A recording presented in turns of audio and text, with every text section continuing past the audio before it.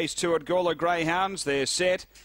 Racing and even line out initially, now showing some really good speed as Relax-A-Vu gets over and clears out, gets away by 4 or 5 early on Saddler Allen, then Red Tin, Alan Quincy, Pandora Kissed, and behind those Blaze McBain, Shake Your Tush, and 3 away is Sky the Weapon, but up at the bend, and Relax-A-Vu's going to straighten clear of Saddler Allen, then Alan Quincy, but Relax-A-Vu too good, won it by 3, second Saddler Allen, third is Pandora Kissed, and then Alan Quincy, about 5 away is Blaze McBain, behind those is Sky the Weapon.